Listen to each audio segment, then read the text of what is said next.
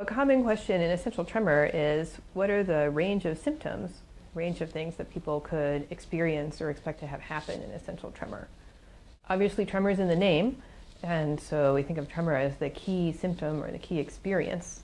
For most people, this is tremor in both hands or both upper arms, limbs.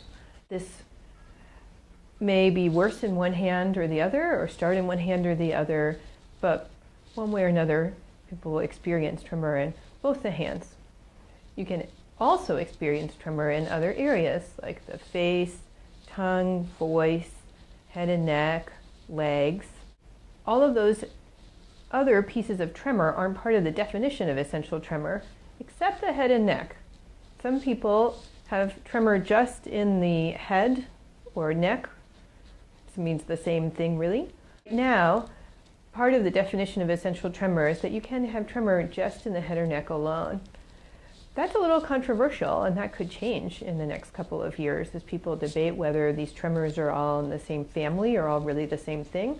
But for now, main experience is tremor in both hands, maybe with tremor in other places, or tremor just in the head and neck. In addition to tremor, there's other things that people really commonly experience that sometimes get played down because, again, tremor is in the name, so we tend not to think beyond that. A big one that's pretty well accepted is changes in balance. This doesn't mean severe changes in balance, like the inability to stay balanced or inability to walk, but more subtle changes in balance that can spiral into bigger problems.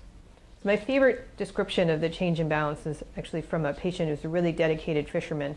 He was quite irritated because he noticed that he really couldn't handle standing up in the boat anymore to fish. That was just too big a stress on the balance system, but standing on dry land was just fine. Another patient told me recently that she had gotten afraid to use the treadmill at the gym because she just felt like her balance was off, and so she had stopped doing that, and she had stopped doing stairs for exercise as well because she could feel this change in her balance. That's an illustration of how the balance change is usually pretty subtle. Hopefully you guys are not doing that heel-to-toe drunk test very often for the cops, but could spiral into a bigger problem. When you feel that change, and you get a little nervous about falling or being off balance, then you start restricting your activities and pulling back on stuff that you want to do. That leads to less balance, deconditioning, or slowly doing less and less of your usual activities or exercise, when really the opposite is the way to go.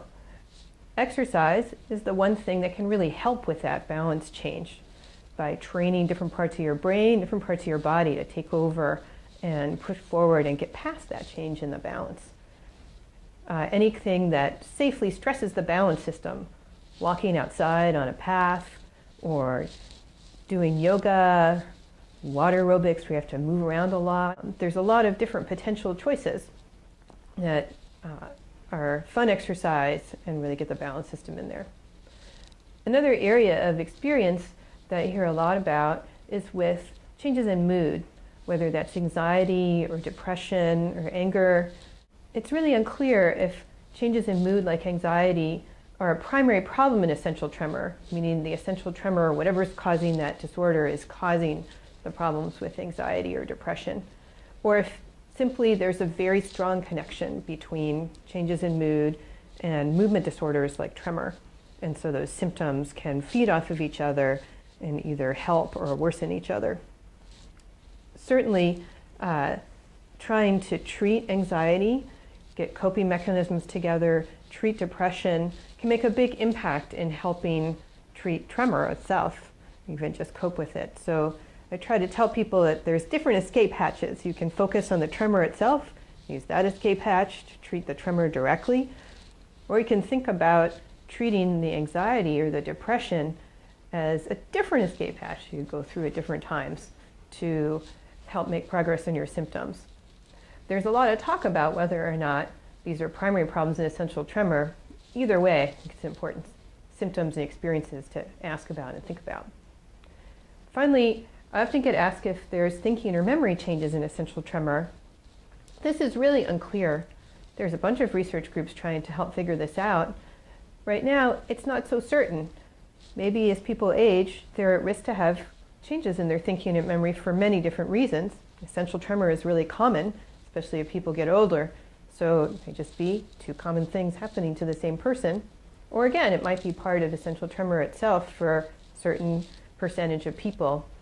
That one's more in the research category question. Certainly, if you have any concerns about your thinking and memory, whether or not you think that's related to the essential tremor, that's definitely something that we can look into.